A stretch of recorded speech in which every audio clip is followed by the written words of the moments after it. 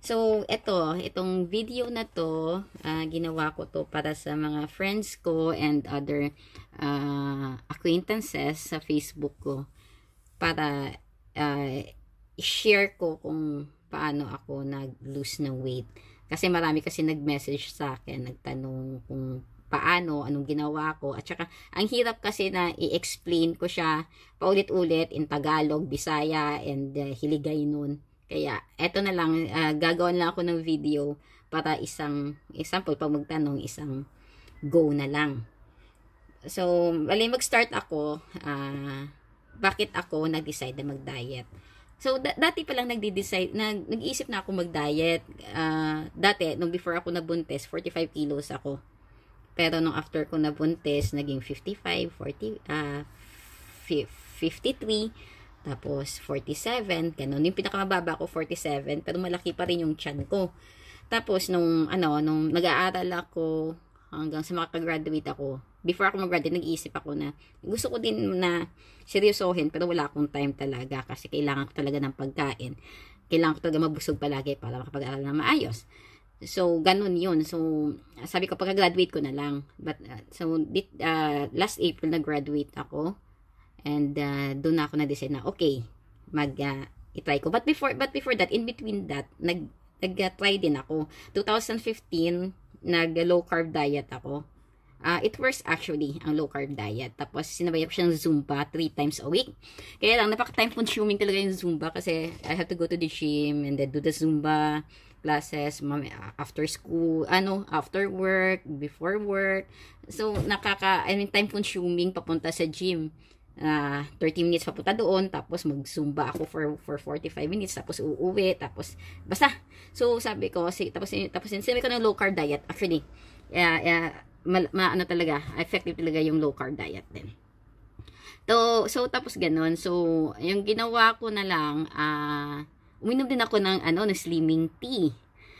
Yung slimming tea, maganda din siya. Pero palagi akong pumunta sa CR. Lalo na, kasi iniinom ko siya ng gabi. Kasi if ever na I have to go to the CR, madali, di ba? Kasi ayokong pumunta ako sa school or sa work na kailangan ko mag-CR palagi. Pero yun, madaling araw nagigising ako. Sige, kailangan ko pumunta sa CR. So, ini-stop ko din naman. Pero I think effective din yun kasi as in yung kinakain ko, nilalabas ko talaga pero napaka-uncomfortable talaga ng pakiramdam. Tapos, ito nga, nung May, nag-graduate ako ng April, tapos nung May, nag-decide na ako na, okay, magda-diet na talaga ako. So, tapos nagkataon na yung cousin ko, naging reseller ng lean and green coffee. Ayun, I mean, just for fun lang din na, syempre, gusto ko din supportahan yung ginagawa ng cousin ko. So, nag-order ako sa kanya.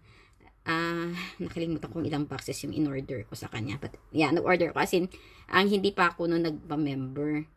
Tapos, after 1 week lang, nakakita ko na talaga yung result. Na, as in, lumiit talaga yung yung tiyan ko. Pero, yung first week na yun, 1 sachets a day. Tapos, nung pagka second week, kasi nakita ko na yung result pero yung weight ko, ganun pa rin, 53 kilos pa rin. Pero, nakita ko na, maliit talaga yung tiyan ko. Tapos kasi, pag uminom ka kasi ng lean and green coffee, nauuhaw ka palagi. So, yung tubig ako ng tubig, yung tubig yata nagpabigat sa akin. Tapos yun, after, yung second week ko, 2 sachets ininom ko. Oh my God, tapos iniinom ko siya ng morning before pagkagising ko, tapos 1 sachet sa gabi before ako mag-dinner. Tapos, pero nawawala na ako ng ganang kumain, as in ayoko nang kumain. So, pero kinabahan ako kasi syempre kailangan pa rin nating kumain, 'di ba? Kaya, pagka after 1 week nun, tapos pero, ganun pa rin yung weight ko. Tapos after 1 week, sa 3rd week na bale, 1 sachets ko na lang. Tapos yun, medyo okay, tapos bumaba na yung weight ko ng 48. From 53, naging 48. But then, last August, I went to the Philippines again for 10 days. Tapos, pumunta din ako ng Singapore. So, yun, kain pa rin ako ng kain naman nun. Tapos, bumalik na naman sa 50 kilos yung weight ko. Tapos pagbalik ko dito sa Denmark, yung ginawa ko kasi, syempre, mahal kasi ang coffee kasi, syempre yung padala pa dito. Nagpa-member na ako. Tapos, syempre yung padala pa dito, yung bayad, kaya mahal siya. Kaya, sinabayan ko siya ng chia seeds. Tapos, yun. So, yung ginawa ko, yung chia seeds, sa gabi, eto, ipakita ko yung chia seeds ko. Yan. Yan. So, yung chia seeds ko, pag sa gabi, minamarinate ko na siya. I mean, nilalagay ko na siya sa baso. Tapos, yan siya, oh. Tapos, nilalagay ko lang siya sa ref. Tapos, pagka morning ko na siya iinumin.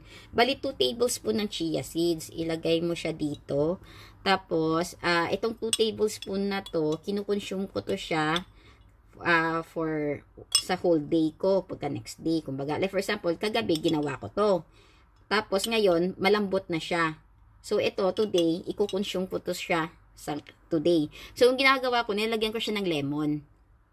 Pagkagising ko sa umaga, iinom ako nito. As in, yung iinom ako hanggang sa ma-satisfy ako ba. Tapos, that is with lemon na. Tapos, after kong uminom nito, iinom na ako ng lean and green coffee. Ito. Yan. So, itong lean and green coffee, bali, 7 sachets. 7 sachets sa isang box. This is 270 pesos. Pag hindi ka pa member. Pero pag member ka na, 154 pesos per box. So, makakatipid ka talaga kung magpa-member ka. Tapos, eto. 7 sachets. So, good for 1 week. Pero, depende sa inyo kung gaano kayo kalakas magkape or ano. Pero ako, hindi ko talaga kaya. Hindi ako pwedeng magdalawang sachets nito kasi as in, hyper talaga ako at ayoko na talagang kumain, which is hindi naman maganda. So, para sa akin, 1 sachet lang talaga a day. Tapos, ganon. So, ganon yung nangyari. So, in 6 months, nakuha ko na yung result na gusto ko kahit papano. Pero may 900 grams pa ako na i-lose. But I know soon, makukuha ko na siguro mga next week or in 2 weeks or in 3 weeks. Pero konti-konti lang. Pero, ayun nga, tapos yun. So, bale, nag-chia seeds ako. So, again, nag-chia seeds ako pagkagising with lemon. And then, after that, yung lean and green coffee. Tapos, hindi ako kumakain ng breakfast. Kumakain na lang ako pag lunchtime. Pero pag lunchtime kasi, once na nakainom na ako ng kape at ng chia seeds, puno na yung tiyan ko talaga hanggang mag-lunchtime. So, sa lunchtime, nakakapili na ako ng kakainin ko. Bali, kasi dati kasi, as in grabing cravings ko, grabe talaga akong kumain ng white bread at saka rice. Miski sa lunchtime, kumakain ako ng rice. Pero ngayon, dahil nag-lean and green coffee ako at saka nag-chia seeds, yung lunch ko, medyo busog ako. So, minsan, ini-skip ko. Bale, ganito ginagawa ko, twice a week, hindi talaga ako nagda-lunch. But, sa ibang mga araw, kumakain ako ng lunch. Pero, yung kinakain ko, yung brown bread, that is a wheat bread. So, ano yan, tawag doon, healthy yan kasi maganda, puno din siya ng fiber. Yan lang yung kinakain ko na parang malagyan lang ng laman yung tiyan ko ba. Pero pag dinner, as in dinner talaga, kain talaga ako kung ano yung gusto ko. Pero minsan kasi, wala din akong, wala talaga yung cravings, wala talaga yung cravings ko. Pero minsan, pinipilit ko na rin sarili ko na kumain. Tapos, yun, pag yung mga sweets ko, kahit papano, natitiis ko na din naman yung mga sweets ko. I mean, hindi na rin ako masyado nagki-craving sa cakes, pagkakain ako, pa konti-konti lang. Tapos, mabilis talaga ako masatisfy na talaga sa pagkain ngayon. Unlike dati talaga na, as in, grabe talaga ako kumain. So ganun yun. Ganun lang yung ginawa ko. So, I hope makatulong to sa inyo and I hope na it will also work for you ang ginawa ko sa sarili ko kung paano ako naka-lose ng weight and I hope na maging successful din yung plano nyo na gusto nyo, na gusto nyo sumeksi, o ako, yeah, gusto ko sumeksi at gusto kong maging healthy at gusto kong matanggal yung kaplaningan ko about, about sa sakit-sakit. Kaya, yun. So, hopefully, sa mga katapusan ng buwan, makapag-post na ako ng 45 kilos na ako. So, yung plano ko, pag 45 kilos na ako, maintain na lang. So, siguro, yung gagawin ko pag mag 45 kilos na ako, I don't know. Kasi ngayon, nasasanay, ito na kasi yung lifestyle ko ngayon na yung pagkain, yung lunch ko, konti na lang. So, I don't know. Pero, hindi na ako magpapababa sa 45. Magiging, na talaga ako, maging 45 flat. Pero, yung plano ko, after ng 45, at pag may time pa talaga ako, so, yung i-goal ko is yung 6 packs. So, I don't know kung paano magkuha ng 6 packs, pero, hindi ko pa alam. Pero, so far, yan lang yung iniisip ko. As in, down to 45. So, I have 900 grams left na iwala siya. So, I hope makukuha ko na talaga soon. But anyway, so guys, thank you for watching and I hope nakatulong ako. I mean, just send me a message if you need any clarification sa about losing weight. And yeah, and have a good life, everyone. Life is good. Bye!